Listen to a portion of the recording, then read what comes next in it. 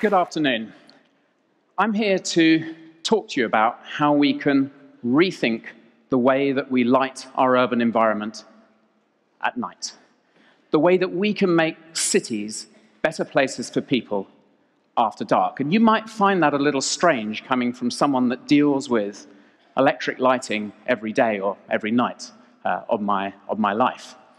And you might find it even stranger, as I talk you through this, that my suggestion is that we use less light and that we take into consideration the natural qualities of darkness that still, thankfully, remain in cities like Sydney.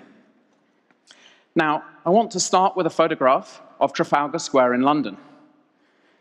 It's full of people, one of the busiest places in central London at night.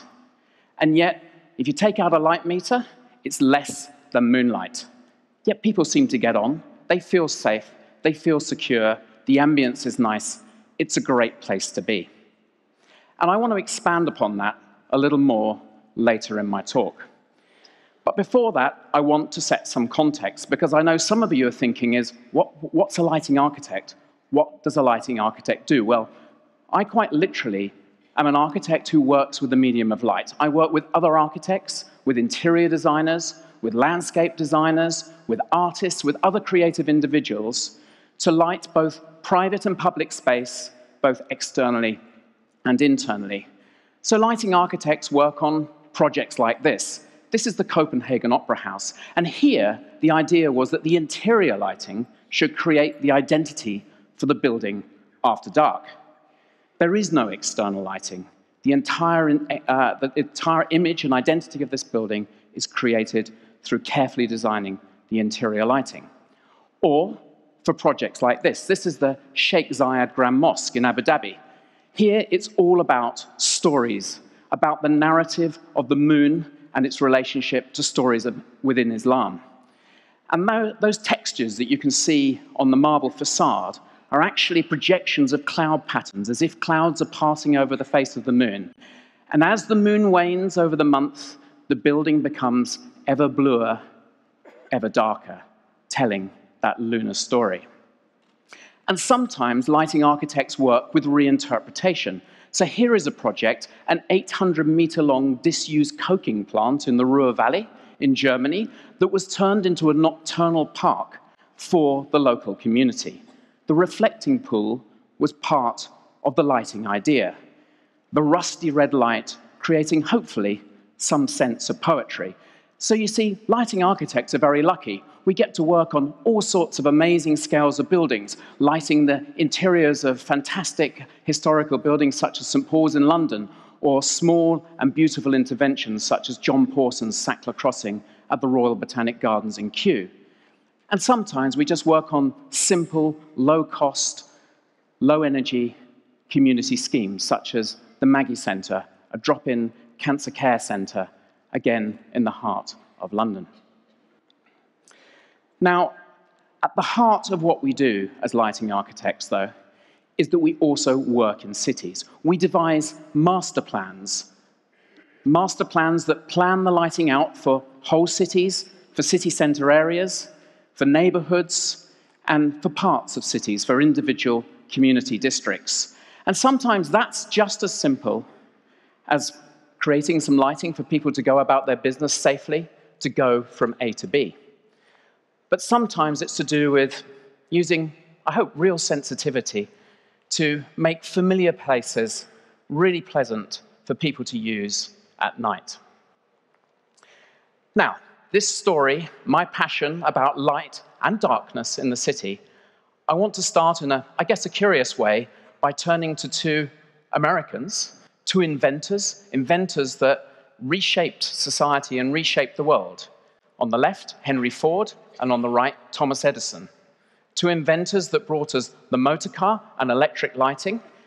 In a way, two inventions now that certainly we're beginning to question in terms of the environmental impact they create.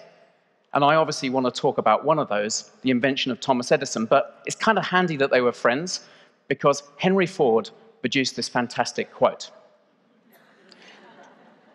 And that got me thinking, if Thomas Edison heard that quote from Henry, What would he have thought that we wanted from his invention right now in the 21st century? Well, I can tell you what we don't want. This is a wonderful photograph taken by my friend Jim Richardson at National Geographic of light pollution over Chicago. It's a wonderful photograph, but it's of a terrible thing. It's a crashing waste of energy. It's ridiculous. We don't need to do this. And Chicago is typical of so many cities around the world that have created terrible problems of light pollution. I also suspect that Thomas wouldn't imagine that we wanted this. This is another kind of pollution. It's visual pollution. And I'm not saying we shouldn't have any of this in our cities. You know, celebration, vibrancy, a bit of life and color does nobody any harm. But this is a sort of visual pollution that is creeping in throughout our cities. You know, you see it everywhere. I've seen it here in Sydney. It's there. It's something that is growing. But of course, Edison also knew we didn't want this. This is a photograph of New York after Superstorm Sandy. And I spoke to people from New York about what it was like when the lights went out in New York, and they were plunged back to pre-electric civilization.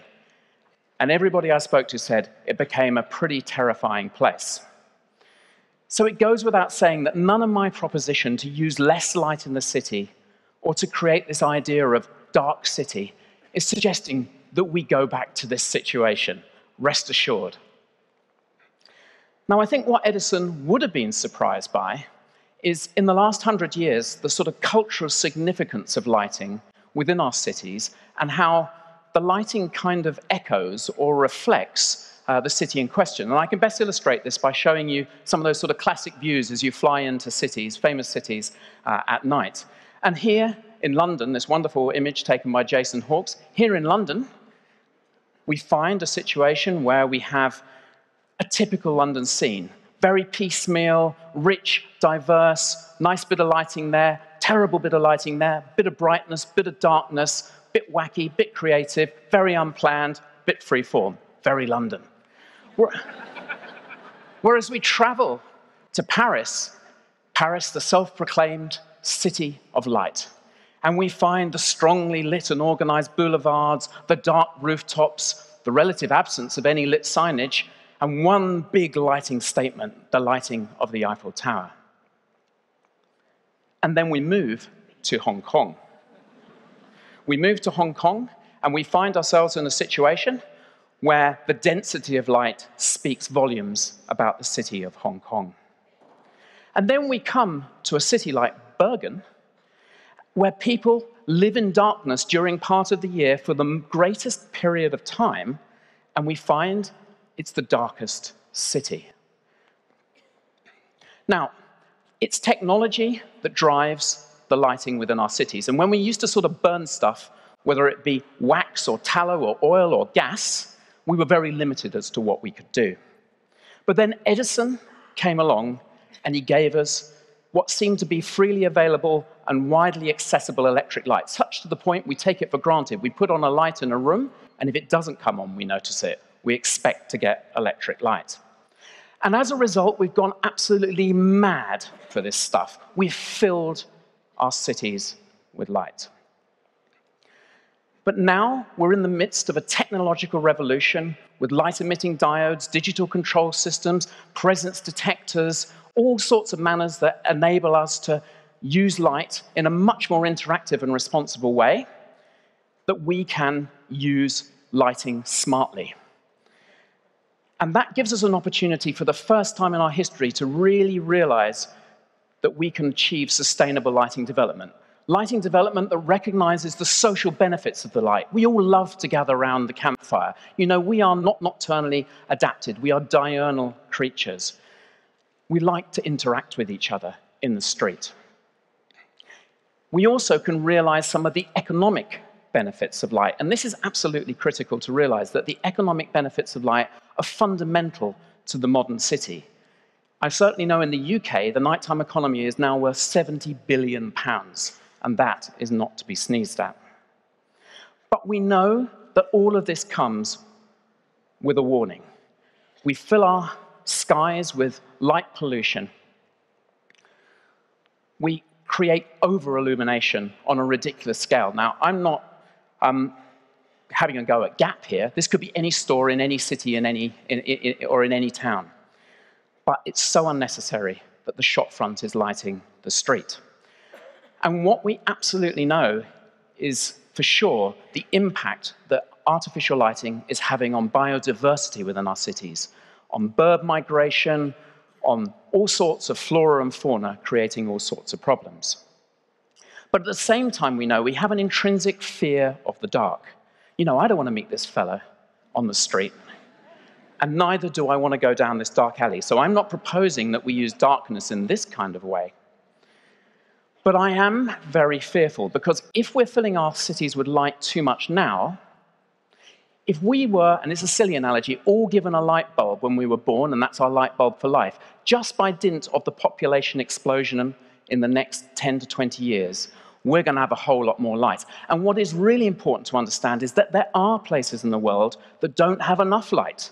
Light poverty is a real issue in developing countries, in emerging economies. So we have to share this light energy around a little better and be a bit more responsible. For you see, we should see a view of the stars, not just because it keeps astronomers happy, and I like to keep astronomers happy, but because it reminds us that we live on a planet. It's part of our natural existence. Darkness can bring us certain things in our city. It can bring privacy. It can bring silence. It can bring qualities of intimacy. Concealment is not always a bad thing. We have as much of a right to be concealed as we do to be seen. And if we get this noise down, if we reduce the background level of lighting in our cities, if we can just get it under control, then we can create real magic through the light that we use. Magic for people to enjoy cities after dark. So I finish again with Trafalgar Square, with this plea, with this rethink coming from a person that uses light and darkness as part of their work, that now is time to change. And if I asked Thomas Edison whether he agreed with this proposal, I have a feeling that he would think that it can work. Thank you very much.